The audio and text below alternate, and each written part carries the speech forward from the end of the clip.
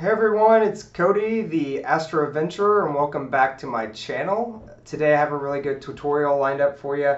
There's been a lot of videos coming out there with this zoom in effect of pictures that were taken in astrophotography, where you kind of have the stars going past you and you're almost like warping into the nebula or galaxy. And when I first learned how to do this, there was a lot of confusion of like, how do you actually do it? There wasn't a lot out there. There's still not a whole lot out there. Some people are just like doing it and not really telling people how they're doing it. So I kind of pieced together some YouTube videos on my end of some different ways to do it. So I wanted to save you all the time and just put out a quick tutorial on how to actually do that zoom in effect that looks like you're kind of warping into the nebula or the galaxy or whatever it might be.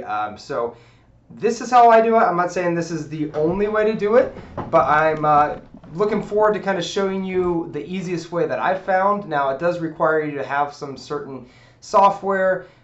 Mainly Adobe After Effects is what I've found works the best. So without further ado, let's jump in and I'm going to show you how to do it. So let's go in here first and we'll open up Adobe and just get in there. Give it a second. It might take a little bit to load. But this is actually a super easy process once you figure it out. I can get it down to doing it within like a few minutes now. It does take a little while to render the video, so that takes a little bit of time, obviously. But all right, we have After Effects open here, as you can see. So what we're going to do is we're going to go in here and click on New Project.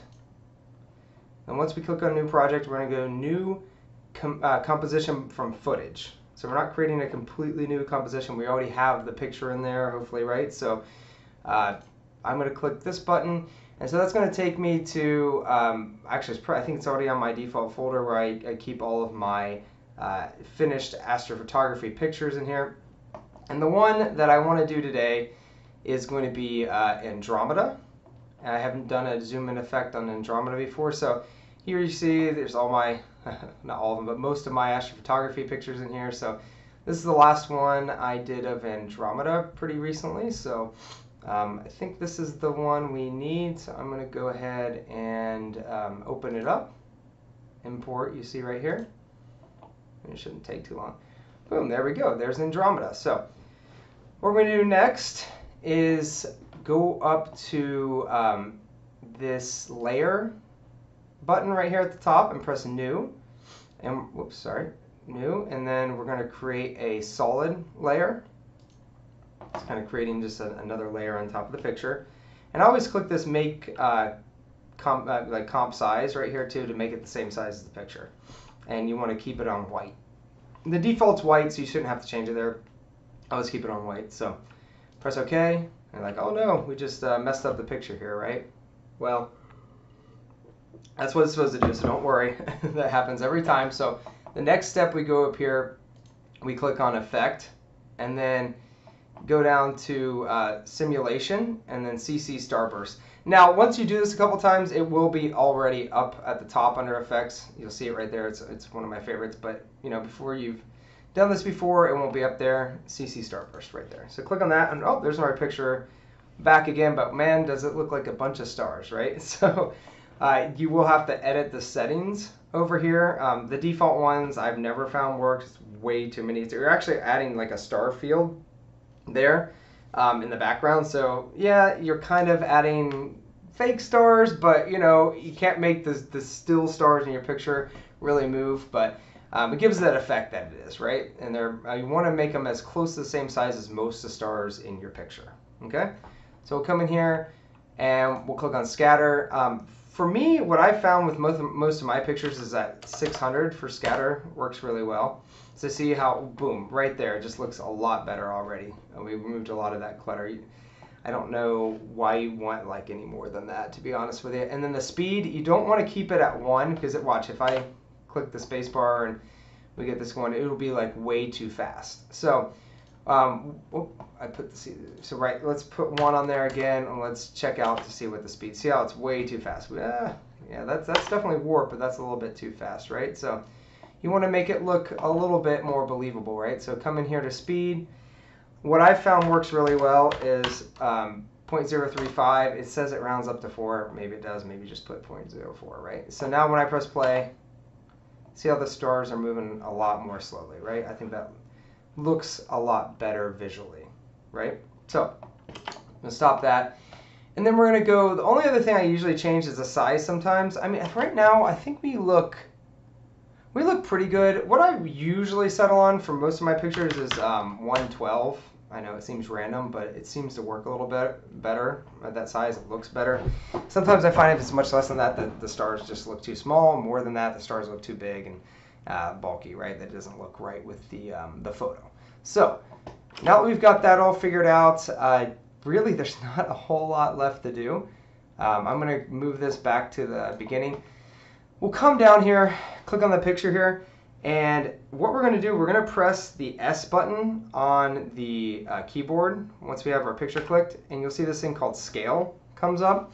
And the other thing we're going to press is Shift P, and that's the position we are in the, basically in the picture, right? So the scale and the picture, position, sorry. So you're going to need both of these to do the zoom in effect that we want to do. You want to also click this little stopwatch area here. That controls it for the time.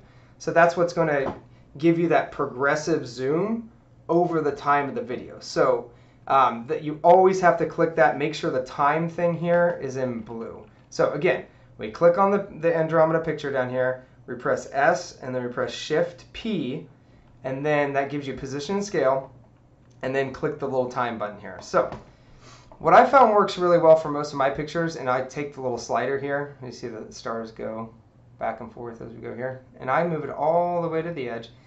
I found that 200% zoom works pretty well.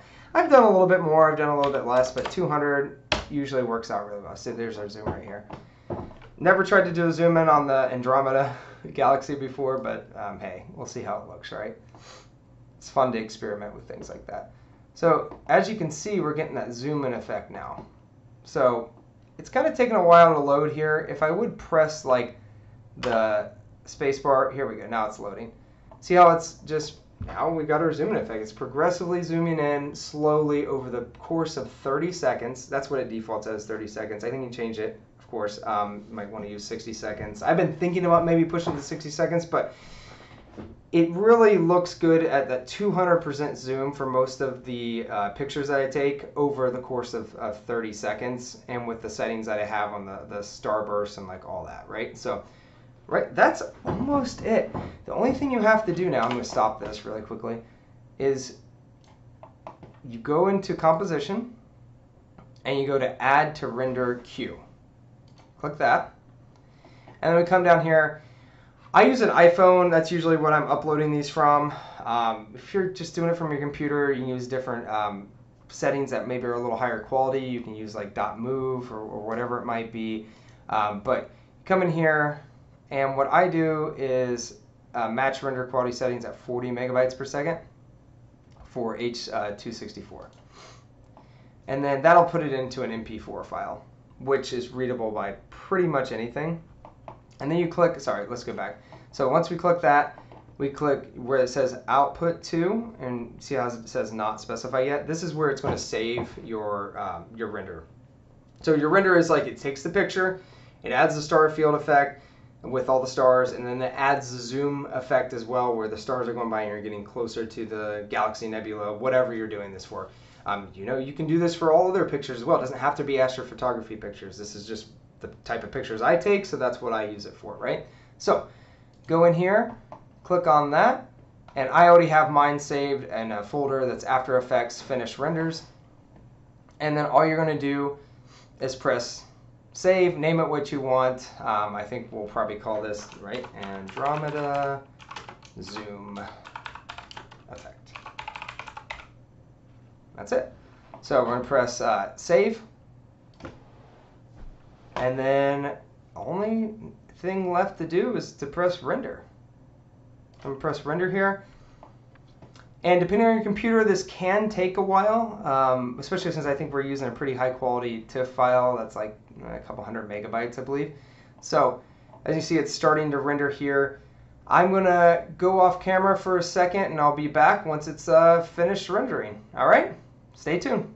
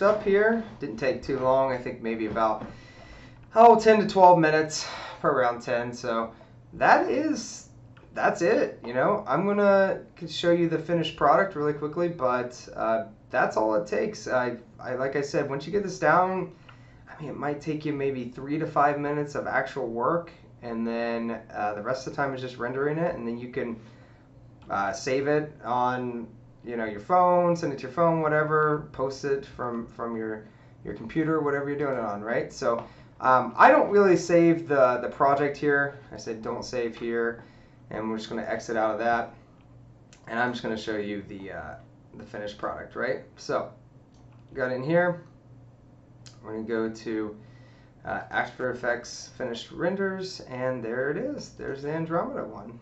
So that's our finished product there. So that's all it took. Look, I hope you really enjoyed this tutorial here. Like I said, there wasn't a whole lot out there, so I wanted to bring this to you all. So I hope you can see how this isn't really that hard of a project to take on and to do. So try it out on your own. Take some pictures. It doesn't have to be astrophotography. It could be any kind of photography that you want to give that neat zoom in effect on. And let me know in the comments if you do it a different way, or if you like the way I showed you to do it. And looking forward to bringing some more videos like this to you all. Would love to hear in the comments what else you would like to see. But again, thank you for joining, and don't forget to like and subscribe, and I'll see you next time. Take care. Bye.